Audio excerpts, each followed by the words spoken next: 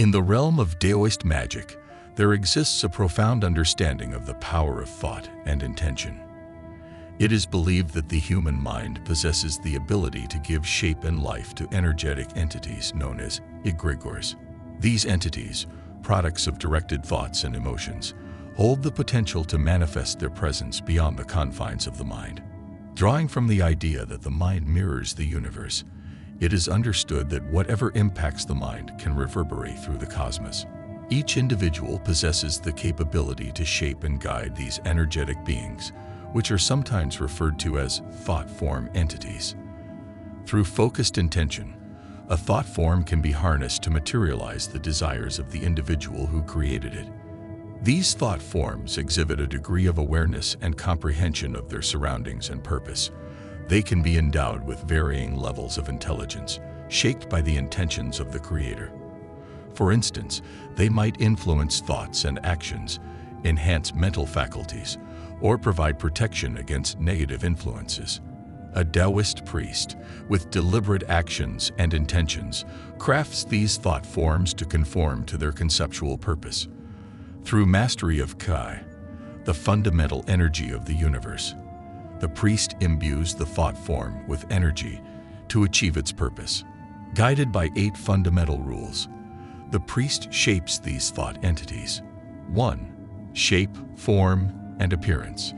Each thought form takes on a specific appearance that aligns with its intended task.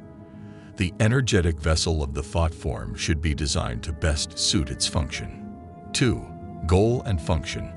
A specific purpose must be assigned to each thought form. The priest must imprint the thought form with this life purpose through their intentions and spiritual faculties, such as Shen, spirit, Ji, will, and Lai, intention. 3. Naming the thought form. Each thought form is given a name that encapsulates its energetic nature.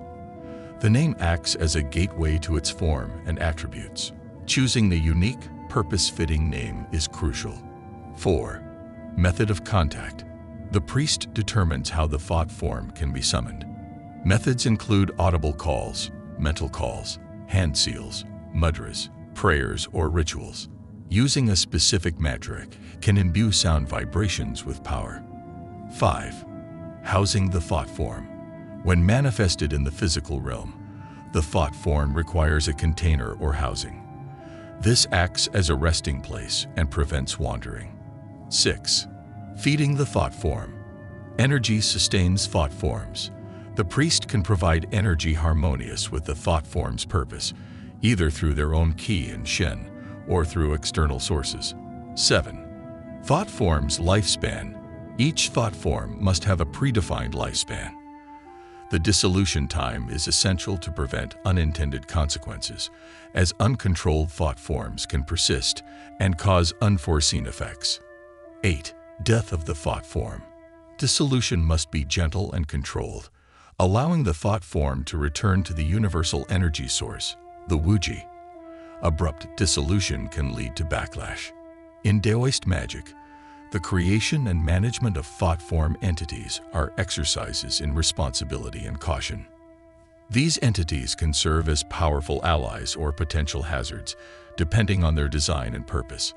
Through adherence to these principles, the Taoist priest harnesses the profound potential of the mind to shape energetic manifestations in the cosmos.